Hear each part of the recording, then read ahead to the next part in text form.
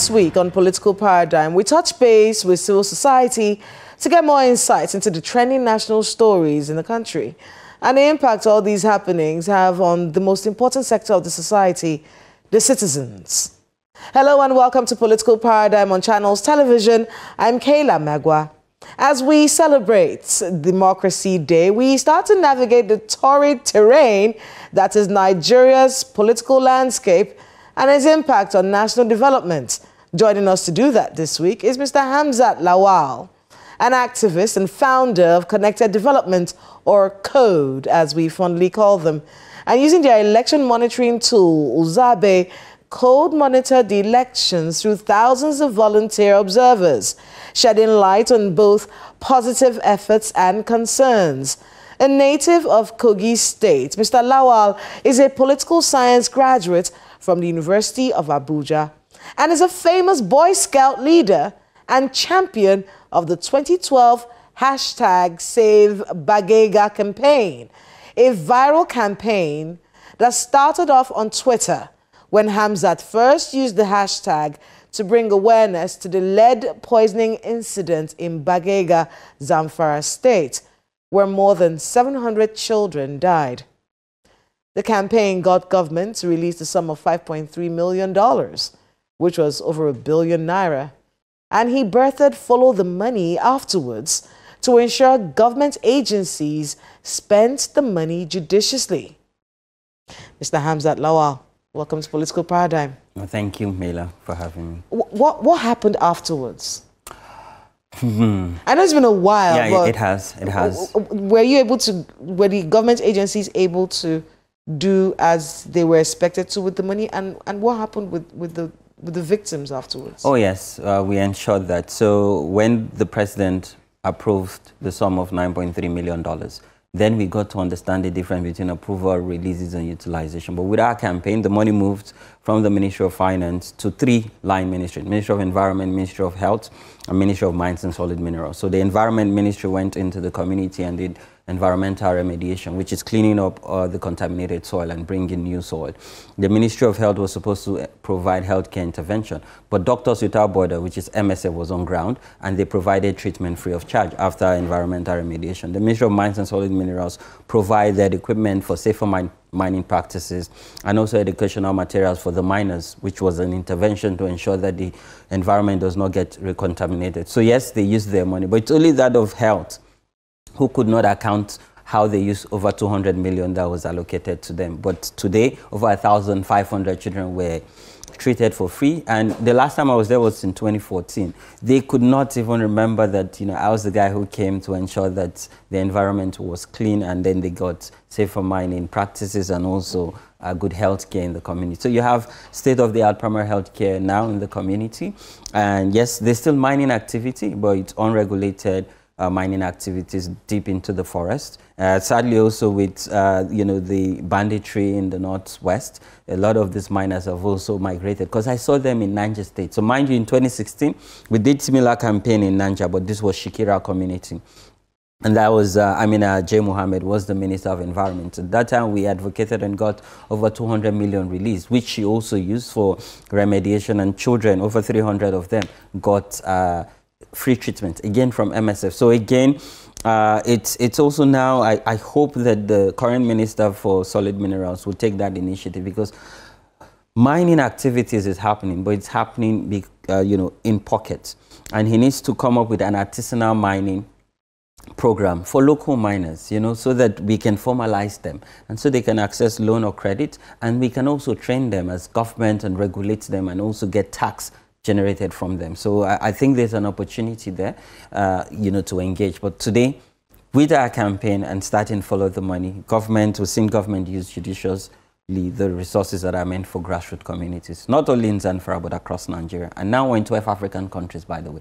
A homegrown initiative that started in Nigeria is now in 12 African countries. And now there's growing interest in the US, in UK, in Canada, because I've been invited by government of these countries. And later next week, I'll be in Lithuania, which is in Europe, to talk about, how we're following the money and how we're engaging government. Because Follow the Money didn't just stay with the Bagega incident, did it? Didn't. You decided to start following the money on constituency projects and things like that. but still staying on mining activities. You know, when it comes to Zamfara State especially, we've seen it cause so much grief for the people. I want you to be able to get you, because one of the offshoots of it is banditry. And then, of course, with all of that going on, is anyone checking health implications at this time? No, not really. So it's really sad that when you look at the insecurity aspect of it. So today I can't even access Bagega community, because the last time I spoke to community members, a lot of them have migrated because of insecurity. Sadly, no one is really talking about the health implication. Because, you know, Kayla, I've interviewed grandmothers who in the household, you know, in the northern households, it's really big. I've lost 10 grandchildren. I've interviewed mothers in local language who have lost 4 children. Yes, they keep saying the children came from God and they've gone back to God. But I think that as government, as civil society, we must hold ourselves to account. You know, how is the action of local miners who are also residing in this community? And ask the local miners, why are you mining? You know that you're using lead and it's contaminating water, the soil, for children below 3 years who their immune system is not strong. And they say, yes, they know. It's killing their children, but they cannot leave it. I say, why? I say, because they're trying to come out of poverty. That with the mining, they're able to feed their wives. They can send their children to school. They can roof their home. They can provide food. So to them, it's about survival and livelihood. And that's why I say there's an opportunity here for artisanal and small-scale mining. But the Ministry of Mines and Solid Mineral must lead this campaign. I know also the organization like the World Bank, who can also provide credit or grants, but you must organize and formalize them. And maybe even collaborate with the Ministry of Health. Oh, yes. I was going to ask, in 2014, at the time when the Bagega incident happened, who was Minister of Health at the time? I can't remember the person's name. Okay. Yeah, but I remember, you know, I went to Ministry of Health, Ministry of Mines, and Ministry of Environment. He was the same minister that couldn't, well, the ministry couldn't explain what happened with the, till date, that 200 million. Yes, over 200 million. And we documented it. You know, we documented how the Ministry of... I mean, the Ministry of Health and the Ministry of Mines and Steel... And Environment, yeah. And Environment, they have offices in every state, do they not? Oh, yes, they do. Oh, they do. They have offices. So is there any of them in Zamfara who's checking to see if poisoning is happening? You know, Kayla, this is an interesting question. You see, when there was that national emergency that there was lead poison outbreak, the news came from mostly international organization that has a base, which was MSF, Doctors Without Borders. When I visited, the first time in 2012, I went to Bagega community. Maybe to put this into context, it took me 18 hours. So from Gusau to Anka, the road was terrible at that time. From Anka to Bagega, there was no road. It was just a pathway. So I rode on a motorbike. When I got to that community, the community people thought I was a government official. Because before that time, there was no single presence of any government official who had visited. So it was just MSF who had first-hand knowledge, and me as a civil citizen. And then I was just a young activist, you know, who was still in the University of Abuja, by the way, who visited. So it was our campaign that got government officials to travel, those even in Gusau and those in Abuja, to travel and do a first-hand assessment of what was going on. Nigeria's matter can really disappoint you. Oh, yes. But we have to keep trying. Yes, we would never give up. You would never give up. Yes. All right. Democracy Day. Everyone has been talking about Nigeria's democracy, even around the world. Yeah. Of course, we've seen examples around the world of changes. With every election, something is changing. In India, he couldn't have the absolute majority. South Africa, he couldn't have that absolute majority. We saw that happen in our own way in 2023, where that absolute majority that you could win, you don't have that anymore. We're seeing that happening everywhere around the world. Something is changing when it comes to democracy. In Nigeria's democracy, what would you say is the future for Nigeria's democracy? Are we going to make it? Oh, yes. I think we've made significant progress. For once, our democracy have not been toppled. So for over 20 years, we've consistently and continue enjoying that freedom that the Constitution guaranteed. We've also seen citizens becoming more aware, more informed, and they're excited to engage. And we saw that during the continual voters registration just before the election. We saw also how people came out in mass to cast their ballots. We're seeing people understanding their rights more and more. So I think we've made progress, even if we are not there yet. And mind you, we're still emerging, we're still evolving, we're still a young democracy. We cannot compare ourselves to India or the United States or even South Africa, who came out of apartheid. So again, yes, we're not there, but we're making progress. And you see, I always tell people, a lot of people will reference the 2023 general election. Kayla, have we forgotten what happened in 2011? Or what happened in 2015? In 2011 and before 2011, election results are announced even before election happened. I used to be a polling unit agent. You know, I've experienced it on the ground where my polling unit result was being announced on radio, and I'm there as an agent to observe. But today, you cannot do that. We've integrated technology. You know, we're using beavers to check overvoting and multiple accreditation, you know. So we're not, yes, people are not happy. They were expecting a different outcome. But then we've made progress. We've made it difficult for politicians to interfere in the role that INEC needs to play. So, Kayla, it's a call for not only celebration as we celebrate June 12th, but also reflection. Let's go back to history. Because you see, if we don't learn from where we're coming from, then what would guide us to where we want to go? And that's why I'm big on history. And yes, I studied political science, but my major was politics, public policy, and history. So I think we need to study our history and understand where we're coming from. And when I say study our history, a lot of people are aggrieved. And this message is for our president, President Bola Ahmed Tinubu. How can you reach out to the aggrieved party? Because you see, Nigeria is a nation, and to build a nation is not easy. So how do you bring about political solution? Because it's not everything you take to the judiciary or you take to the National Assembly. Yes, we can argue that, yes, without the National Assembly, this is not a democracy. But you must come up with political solutions. And I'm talking even about, you know, that tension in the Southeast. If people say they're being marginalized, listen to them. Yes, majority always have their way in politics, in modern democracy. But minority must have their say and their voice. Listen to their concern. You know, have a dialogue, have an understanding. We need a united front at this very difficult moment in our political and historic journey. Because things are a bit shaky. But I also believe that we must celebrate those little wins. That yes, you can't easily rig elections. Yes, the rule of law is prevailing. Yes, we have stronger institutions and lesser stronger men and women in the corridors of power. But we must consolidate and reach out to people who are aggrieved.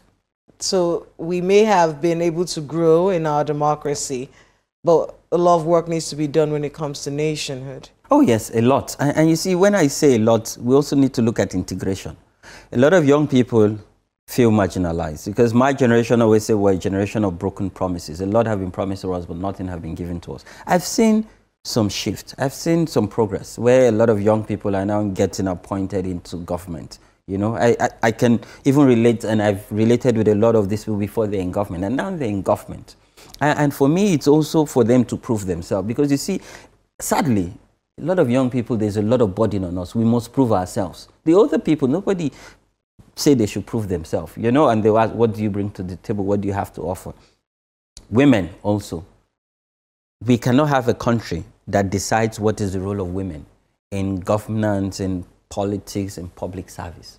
Why not allow women lead naturally, like they are? Because women are natural leaders. We can have a National Assembly that will not accept a bill that allows for integration. Because women are marginalized. Now, people with disability. Yes, we have a very strong personality who is leading the Disability Commission, but we need to do much more. Because you see, when we portray leadership publicly, the faces you see, you don't see young people, you don't see women, you don't see people with disability, you see older men. So the message we're even sending to younger people in primary schools, in secondary schools, leadership is about old people.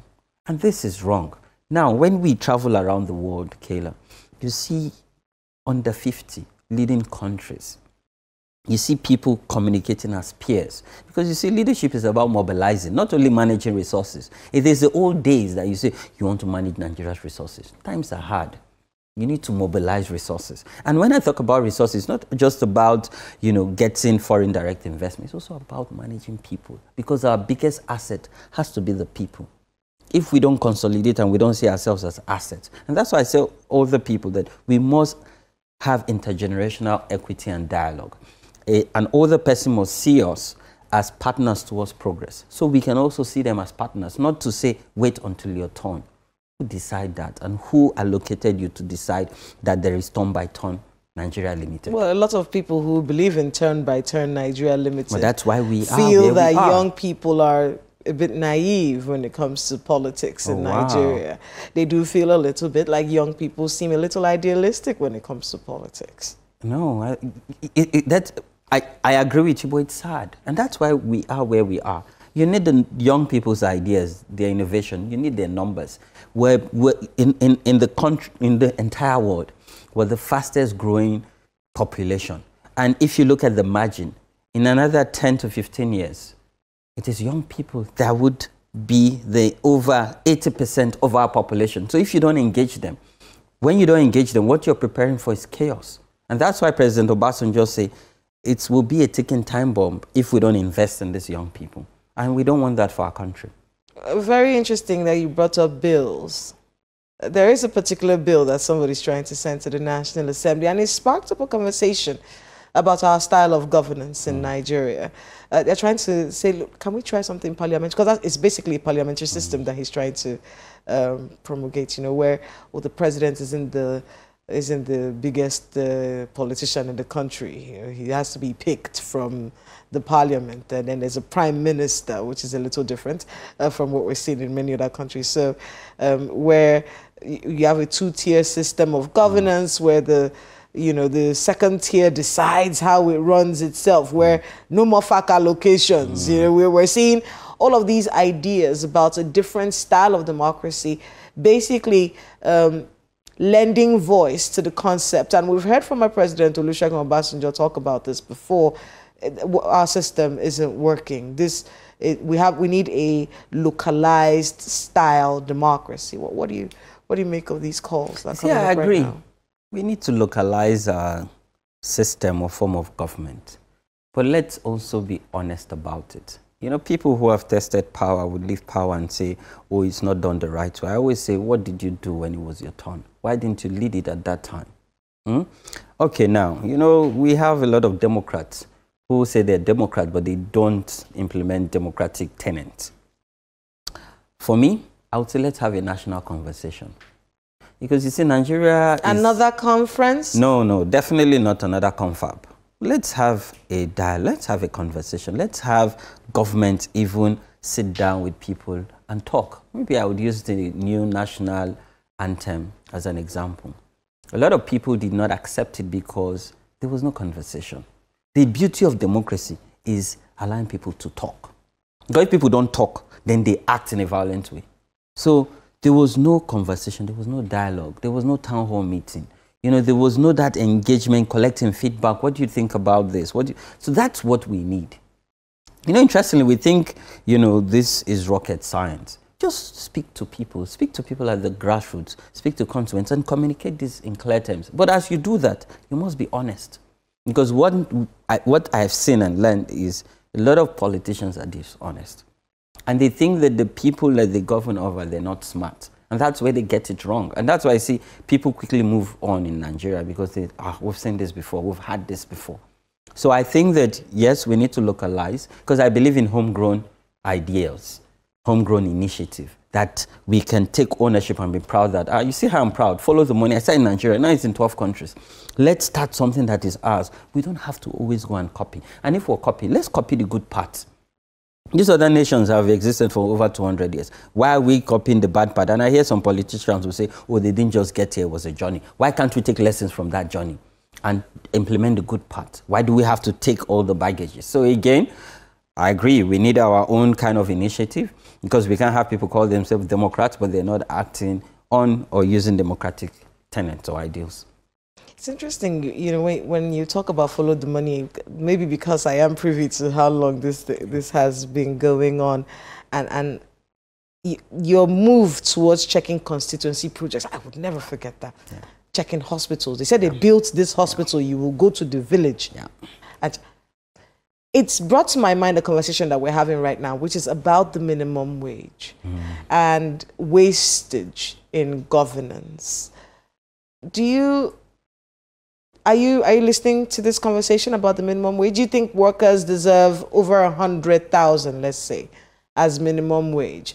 Bearing in mind that what the presidency is saying is this amount of money that you're asking for, if we give it, we will jump into a bigger problem because everything will be times 10.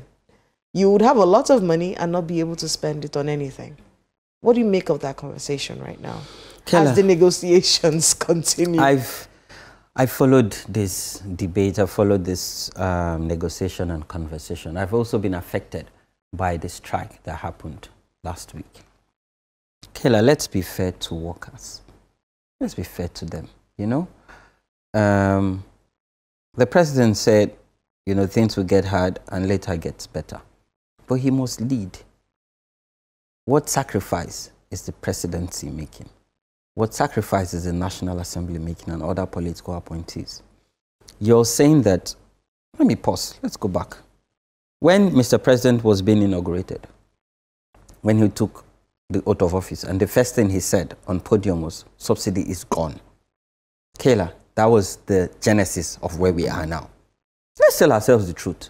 Yes, we all agree, even as civil society leaders, that we cannot continue to pay subsidy. But that was where the mistake started from. Because when you say subsidy is gone, now there would be an immediate shock. There would be inflation. Prices would go up because in Nigeria, we don't have anything called price control regulation. Now, what the president and his immediate advisors were supposed to do was to come up with a pack that would at least cushion the effect for 6 to 8 months so that people would fit into the new removal of subsidy. Now again, he said, no more parallel FX rate. Fantastic. But then again, that is what has led to the Naira being devalued. And now we have a market that CBN is still struggling with. Kayla, I think that we need to be fair to them. Today, 30,000 Naira, what it used to get you before the removal of subsidy and this OFX crisis, it cannot even get it for you. Public transportation is very expensive. Now they also increase electricity tariff. Haba. Let's be fair to workers, because without workers, we would not enjoy service delivery in public facilities.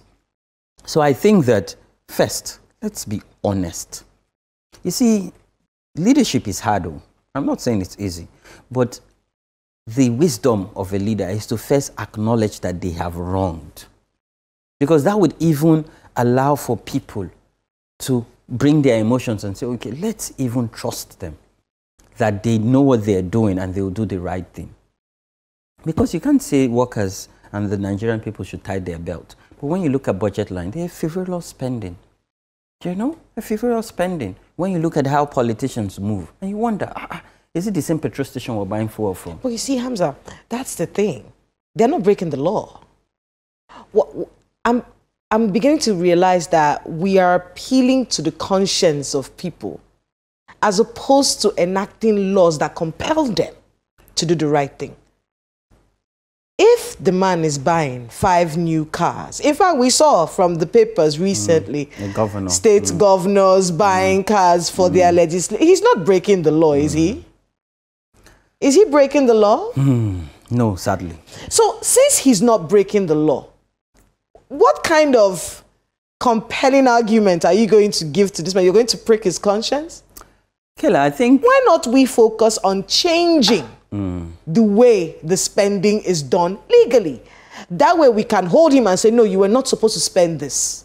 So you see, we run a federal system of government where local government have their budget, States have their budget and we have the National Assembly, or the national budget rather. A lot of people don't focus on the local and the state. I'm sure a lot of people even watching us now, they've never seen a local government budget. But we always get it and we analyze over 700 of them. Kayla, I agree with you. We need to have stronger legal and regulatory framework, but most importantly, stronger institution that enforces, these laws, and have, men that are not strong and do not think that they are above the law, or the rule of law do not abide by them. But I think also, we also need to bring forward principles of governance. So people, everybody has their own individual principle, and as a leader, you must have emotional intelligence. You cannot have your people suffer and you live like a king. So what kind of leader are you? Because posterity will judge you.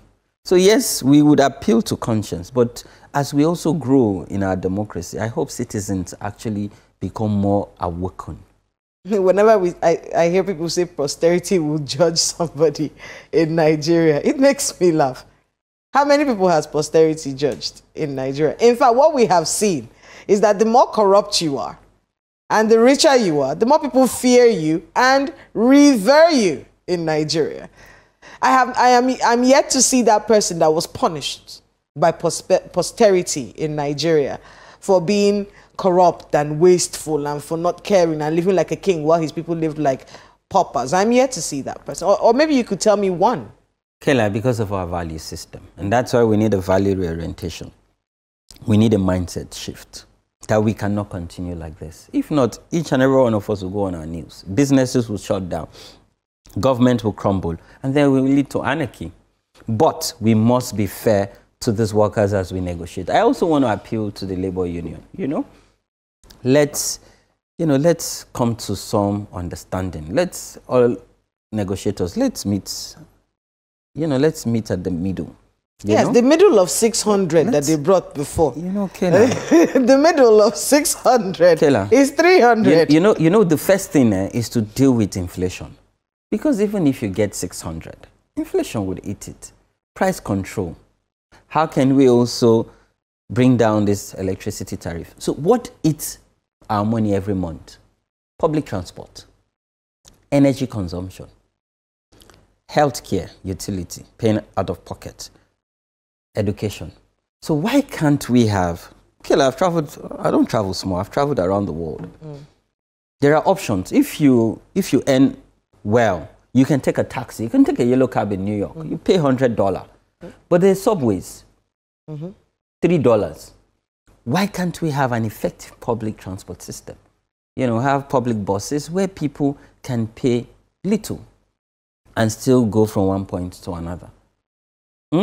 Now, why don't we have a health insurance that covers for people where they don't have to pay from out of pocket?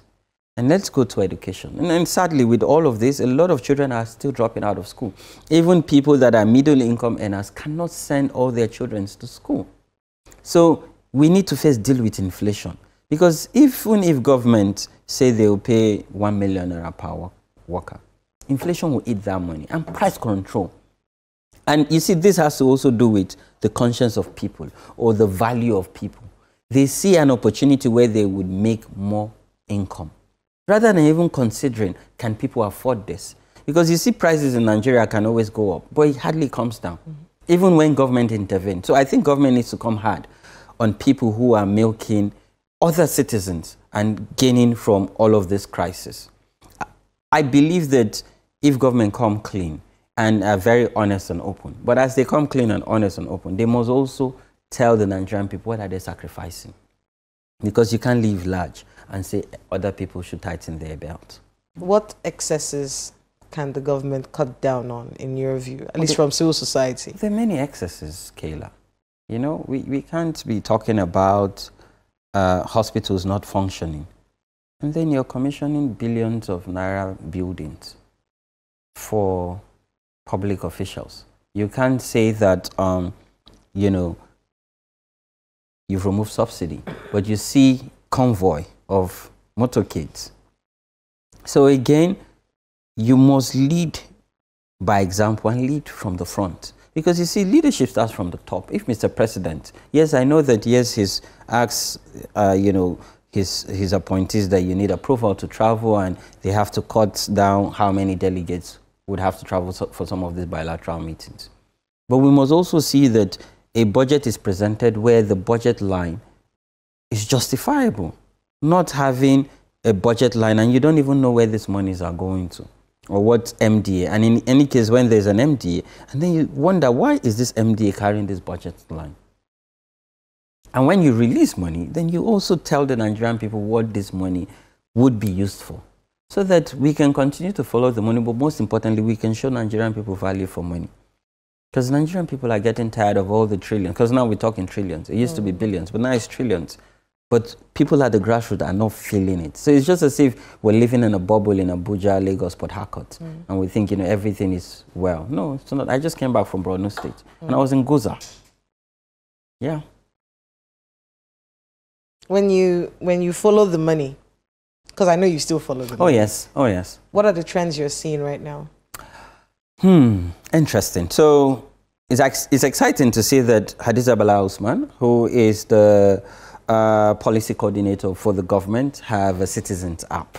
And we were invited to give feedback on this app. We were also invited for the official launch. It's really exciting that, as a citizen, because, now the world is talking about technology, artificial intelligence, and real-time information. And of course, it's countering fake news, misinformation, and disinformation. So we've seen that proactiveness, where her office has now launched an app where they've aggregated all what different ministries are meant to do and how much resources are going to them and what they're supposed to do on the ground, where the ministries have desk officers that are supposed to give feedback, and where citizens can actually give feedback, report, and get better service delivery. So we're seeing that.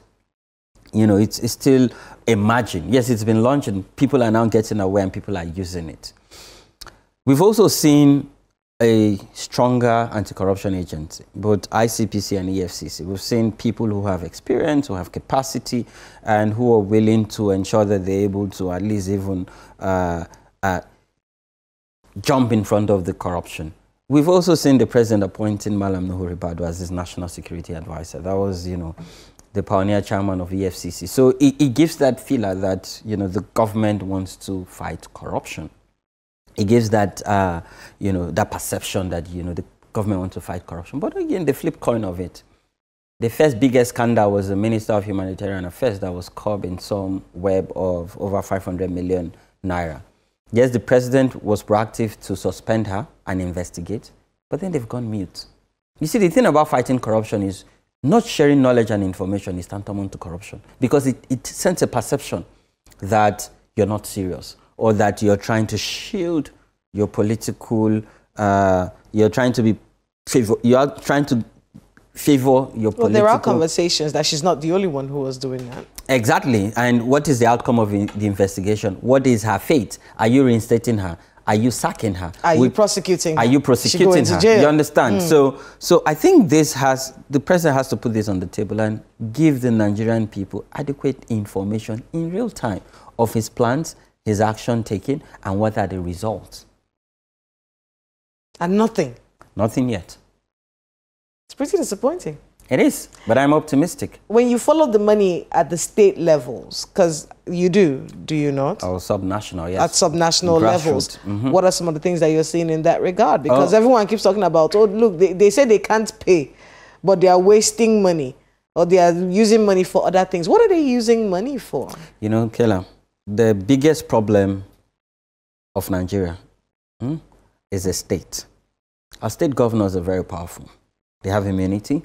And our state legislators, sadly, they're not empowered enough to be independent. They still rely on the executive. And that's why I like what President Tinubu is doing. The case is now in the Supreme Court. He wants to ensure that there's local government autonomy, because that's where the grassroots people are, and that's where they're supposed to enjoy and feel the dividends of democracy. At the state level, you write freedom of information letter. And they'll tell you, oh, this is a national law. It has not been domesticated. What does that mean? It means it has not been domesticated. But Kayla, we don't want it. But Kayla, exactly. We don't recognize it. Yes. But you recognize fact allocation and fact sharing. You come to Abuja every last week of the month with your Commissioner of Finance and State Accountant General to collect fact.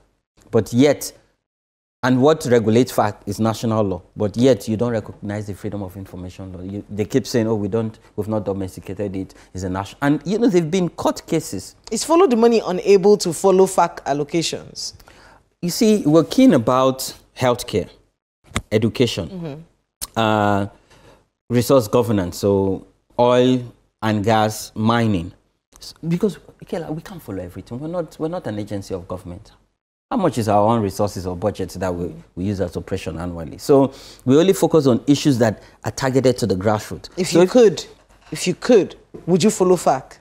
Oh, yes. You follow the allocations, we would look at, and you see why I really like the time where Madam Ngozi Okonjo-Iweala was the Minister for Finances. She published what every state gets. I think this administration is trying to also show that, yes, states are getting much more money because of the removal of subsidy. Yes, we saw that increase. We're hoping that we can mobilize and educate and organize citizens at the state level, because the bulk of the work is actually at the state, not at the national. It's at the state. How are state governors, who has immunity and have executive power, how are they distributing these resources to ensure fairness and equity? That'll be something to see. I want to see you follow FAC. You followed security votes. Oh, yes. I want to see you follow FAC. All right, well, let's move on to other things. Insecurity in the north and calls. There are calls out there for timelines to be given to the heads of security agencies. So if you don't deliver, you're held responsible for it. There are people in the National Assembly who don't agree with this, but there are some lawmakers who do. So give them timelines. If they know that they will lose their jobs, they will sit up. What do you think? I agree. You know, you can't just... Neil, I have a board that holds me to account. I hold my management and staff to account. So if you get an appointment and there are no clear TORs, there are no clear timelines and deliverables, then you think that... They'll give you a deliverable, but they won't give you a timeline. No, you have to get timeline. Oh, you must get timeline. And you see, President Tinubu said he was coming to office to deal with insecurity. It was part of his manifesto to consolidate and, you know, make more progress from President Buhari's government. And you have your service chief. And for once, we have an intelligence officer who was a police officer and who was, you know, the pioneer chair of the FCC as his national security advisor. And he brought that, you know, wave of support and goodwill. And I think they need to leverage on it. You can't have service chief and not give them timeline. Kela, I told you, I just came back from Borno State. While in Borno, and I was in Borno for a mission. So I sit on a board of an organization called Center for Advocacy, Transparency and Accountability, Qatar. So I chaired the board, actually. So we went for a board retreat for a week. So we're holding the executive director accountable. So we went on the field to see beneficiaries of our humanitarian intervention. So we had to go to Goza. Now, Kela, to go to Goza, you can't go on by road. If you're going by road, you have to go with armed escorts. Armed, and when I say armed, both your car and you have a lot of RPGs and AKs, rifles, escorting you to Goza. But we use the chopper, so we use the humanitarian, the UN humanitarian helicopter. And you see, on my way to Goza and back, because it was a round trip, the roads and a lot of places were arid. They were deserted. Now in Goza, we have IDP camps and different settlements. And I think this is where I would stop and commend the military, Nigerian Army, Navy, Air Force, and their joint effort and operation in the Northeast. Because I interacted with military personnel in the front line. It's not easy. These people have sacrificed, and they're sacrificing to ensure that you and I can go to bed and close our eyes. Because a lot of people say, it's a northern problem. No, it's not a northern problem. See, you know, when it started in Borno, and then we kept saying it was a Borno problem. Then it escalated to Adamawa, to Yobe, even to Bauchi, and you know? Yes, we know that the military have really tried and have pushed back this insurgents or this terrorist group, but there's still much more to be done. If you could give a timeline, let's say you came into power as president and you have service chiefs, if you were going to give them timelines, how long would those timelines be? Okay, as you give timelines, you also need to also give everything they need. Yes. You know, the president... They have the biggest part of our budget. Everything is security. Budget, yeah. Good. So what should the timeline be, in your view? If I was president, 24 months, that's 2 years. 2 years? If you are my security chiefs, Chief of Army Staff, Chief of Naval Staff, Chief of Air Staff, Chief of Defense Staff, Chief of Defense Intelligence, 2 years. We have 2 years to end this crisis so we can relocate people and rebuild our various communities. 2 years. Oh, Would you do reviews in between? Oh yes, no, in between there will be meetings. Because I feel like we don't want to sit down for 2 years. In between there will be meetings, you know, to check your key performance indicators. You also look at your budget. How are the bond rates? Are there gaps? How much resources do you need? So 2 years to end insurgency. Oh yes. Return people who are displaced back to their communities. Yeah, rebuild communities, provide humanitarian intervention. And you see, Kayla, there's an imminent humanitarian crisis. Doctors Without Borders had just released that there is malnourishment in some parts of the north. This is a national emergency. I was hoping that government would respond and react to this. But you don't have a Minister of Humanitarian Affairs because this is a humanitarian disaster. But you don't have someone leading the humanitarian ministry. You know, that's actually very interesting. Yes. We've never really thought about it. We just felt, oh, this happened in the ministry. But who's leading, leading humanitarian efforts in the country right now? I saw the gap.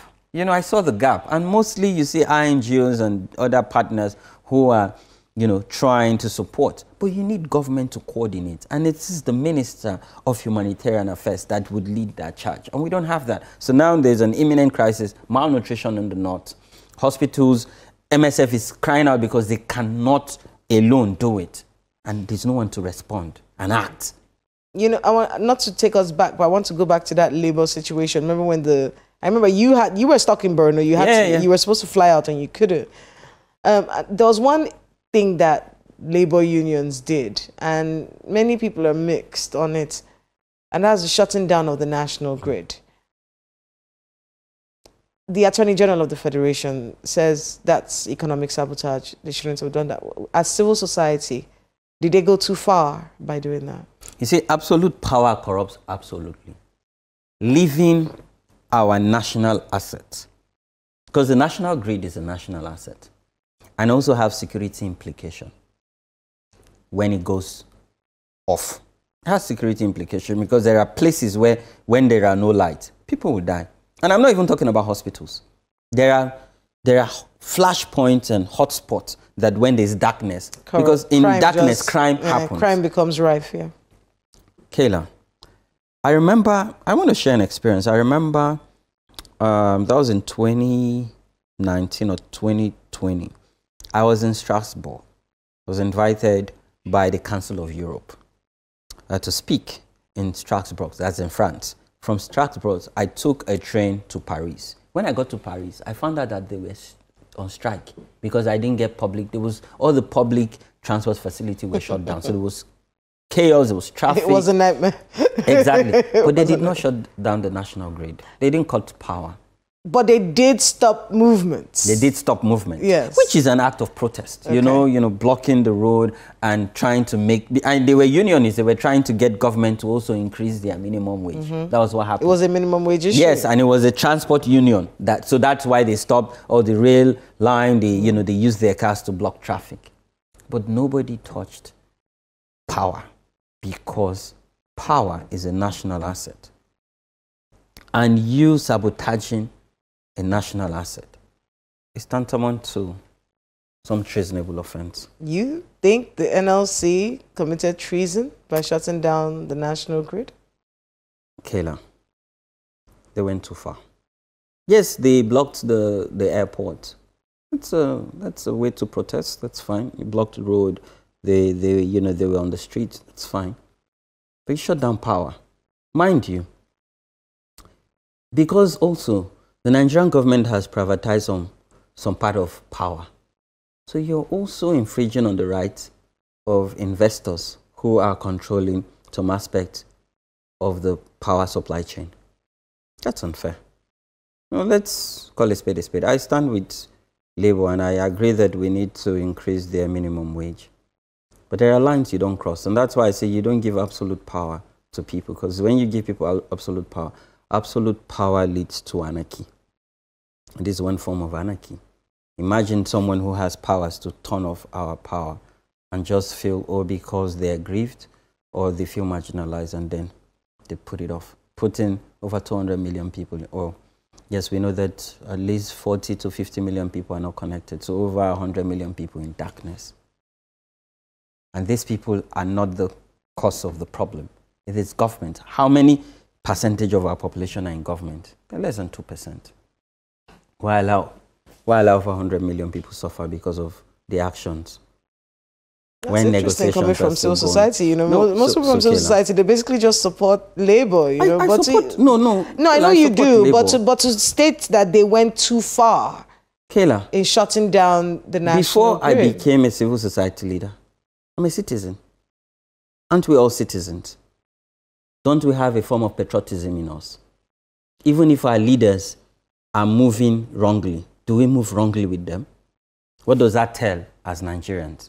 So again, I think that even if you have absolute power, you must inform your decision by also looking at what are the implications to others. Kayla, I've led protests in Abuja. I've led rallies. I've never made it uncomfortable for other users. We always coordinate ourselves. When we did the Not Too Young to Run, we're always on the street. You know, we've even blocked the gate of the National Assembly in protest. But we've also always have the voice, we heard the voice of reasoning, which is come and sit at the table and compromise and negotiate. And that's what we're saying. The government has to compromise. The labor union also have to compromise, because we cannot remain stagnant. Speaking of civil society, I was reading the write-up by Bagega on the calls for the scrapping of SIEC, and they're basically saying, no, this is a bad move. But you see, over the years, the state INEC. The state independent electoral commission. State independent. Yeah. Anyway, so over the years, SIEC has got a bad rap because many people like this is basically an arm of the governor. It doesn't. So the calls for the scrapping of SIEC and ensuring that elections at local levels are conducted by INEC. For some civil society organizations, like I read Yaga Africa's pamphlet about it, was basically, look, this is you're overstretching INEC. Let's fix SIEC instead. But is it possible to fix an agency that, well, an office, it's a subsidiary of INEC, isn't it? But an office that the governor has so much power over. Yeah. Is it possible to limit his powers over the thing? And what do you make of the calls for the scrapping of SIEC? So you see, Kayla, I've observed election not only in Nigeria, so I've observed election in Kenya, in Liberia, in the United States of America. So I'll use America as an example. So they have state electoral board. Yes. In short, I'm in touch with one of the state electoral board, which is the SIEC we have in Nigeria. So every state electoral board conducts even their national election. They just forward the results to the tally center. And they're very independent and autonomous. And they're being regulated by the Senate, even in the state, and the National Senate. So no interference. And you've not had any scandal where, the electoral board is found wanting, which is more like our own SIEC here. So when you look at it, Kayla, our state electoral board at the beck and call of the state governors. If we would scrap it, and there are no interference if INEC should conduct every election. But that would also be too much on INEC, knowing that they always struggle when they conduct the national election with logistics and even with technology. So that's very instructive, Hamzat. It is. With a strong SIEC, you don't even need this federal business that we have going on. Let every state conduct election and just forward it to a switchboard. And we see the tally and we know who wins. So I think ring the bell every hour telling us there's an update. And then we check it. If we want to really strengthen institution, we should look at our sub-national. That's why I tell you, the problem is not national, it's at the state. So we need to, and what do? It's because the resources that is given to the states here, the governor has a role to play. So maybe we look at how we can fund our state electoral boards or our state independent electoral commissions, like we call them here, so that, no governor can interfere. Because every election that they conduct, which is a local government election, whoever party is the governor that is in office, all the local government, they will just announce results that the elections have been won. In most cases, there are no elections. So for me, again, as a political scientist, I keep an open mind. I mean, we are running out of time, but I want to get your thoughts from civil, because this impasse, I don't quite know what to make of it. And I'm sure there are many people like me who are wondering, what is this about? We heard the former vice president and presidential candidate of the PDP say, look, the subsidy is still being paid. Then we're hearing from the presidency, no, there is nothing of the sort. Then we're seeing former spokespeople of the government saying, actually, it is being paid. Well, it was taken out, then it came back. They didn't tell us when it came back, and then prices of things are still the same. You guys focus on this, right? So what's the story? Is there subsidy still being paid for fuel? Is fuel subsidy still being paid? Kela, this is my answer. The price of petroleum, pump price, is not supposed to be 630 naira. I don't know what magic government is doing to keep it at 630 naira. What does that mean? Government needs to come clean on what is actually happening. Because the price, in all fairness, is supposed to be over 1,000 naira. So if subsidy was fully removed, the cost of petrol will be over 1,000 naira? Is that what you're saying? So for it to still be hovering between 630, 680, means something is going on that we don't understand? Is that what you're saying to us? The president said subsidy is gone. You should explain what's going on. Okay. That is so troubling. What's the worst case scenario? What's the worst thing that could be happening right now? I think there's a conversation between the executive and the legislative arm, and they're doing something to keep it the way it is. But I think the government just needs to come clean and say, this is what's happening. It will not harm anybody or hurt anybody if we know if they're trying to still support subsidy or subsidize petroleum pump price. Because, yeah. I mean, that would be so strange. Well, we are celebrating another Democracy Day. It's another day when we look back on Nigeria's democracy, on our politics, on our nation status, if we do have one. What would be your word to the Nigerian people from civil society as they grapple with an economy that is threatening to kill them in the midst of a democracy that is being celebrated in many ways? So what should the Nigerian be thinking right now? Sacrifice. More sacrifice? Kela. I don't have anything else to give. We want... I don't have anything else to give, Hamzat. Kela. We want a country where our children will be proud to call home. It takes a lot to build that country. All the countries I've visited in Europe, in the US, Southeast Asia, they didn't just wake up and became great. People put in effort and they did work. I think that we've come a time where we must work as one. Because what has been happening over the years is people work in silos, where people undermine others and each other, forming different blocks and groups, trying to hold on to power. Kela, as I grow older and evolve, I've understood that power is created. After you create power, you share it to ensure equity, fairness, and justice. And that's the tenet of democracy. So for me, my message to citizens is, we have to come together and work.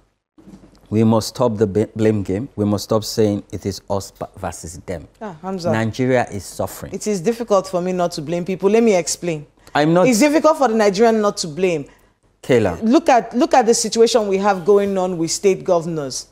the ones that have left office, Kaduna, Kogi, Kano, we're seeing, in fact, the one that we're all facing right now is the probe that we're hearing is going to happen with the Kaduna State Governor, former Kaduna State Governor Nasir El-Rufai.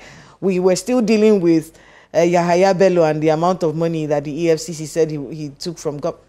And then we're seeing Ganduje and the current Kano State Governor. With all of these things going on, it is difficult for the Nigerians to not blame them and say, you are destroying my country. You see, Kayla, I studied politics. These are distractions. You see, these are keeping social media agog.